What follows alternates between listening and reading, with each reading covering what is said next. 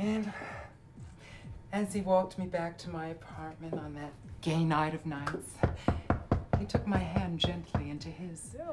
And for a moment, I felt like the luckiest drag queen in the world. And I fantasized, yes, this is it.